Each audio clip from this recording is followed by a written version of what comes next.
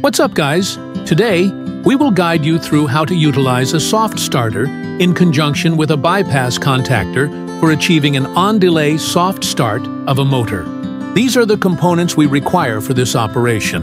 The terminal 1 and 2 are intended for connecting the bypass contactor, and the terminals 3 and 4 are for time delay connection. These all are passive contacts requiring an external power source connection. In normal condition, Terminal 7 must be shorted with Terminal 10 or connected to an emergency stop button. If Terminals 7 and 10 are open, the soft starter will stop working anyways and enter a fault protection state. Power on the soft starter and press the Set key.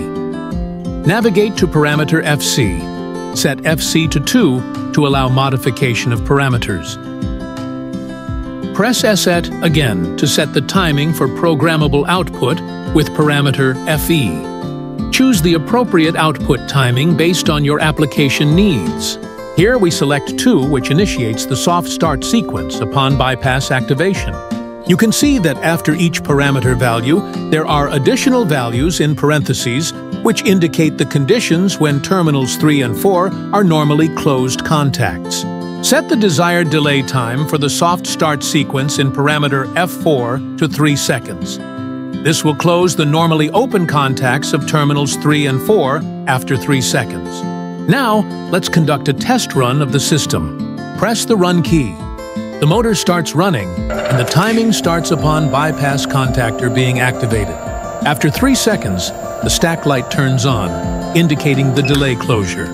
The programmable sequence output mode operates based on each startup process, with automatic interruption and restart if the motor is started again. By following these steps to incorporate a soft starter and a bypass contactor, you can achieve a controlled soft start for your motor, reducing stress and ensuring efficient operation.